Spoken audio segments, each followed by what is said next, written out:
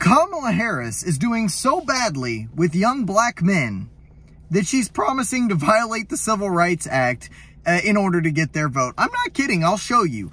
But article's linked in the description, and I will explain to you exactly what's going on. So Kamala Harris is doing actually only half as good as Obama did with young black men. He won by 81 points among young black men, 18 to 45.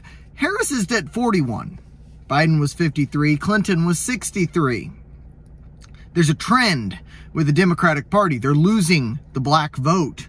The same sort of trend is with black men in general, where Obama won it with 85. Harris is sitting at about 68. Jesus Christ. So what's Harris promising to do? Oh, she's promising to allocate $20 billion.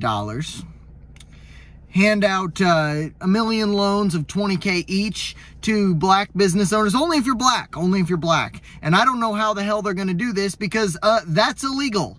You can't do that. You can't hand out loans that are fully forgivable, by the way. So it's just a grant, essentially.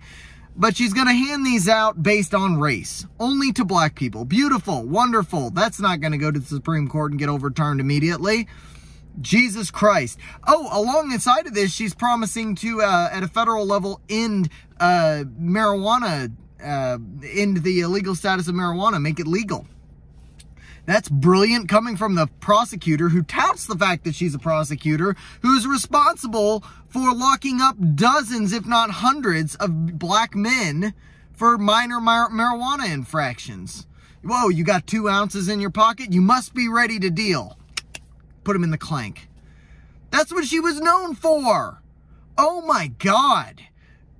Black people aren't this stupid. People aren't this stupid. And black people are people, so they're not this stupid.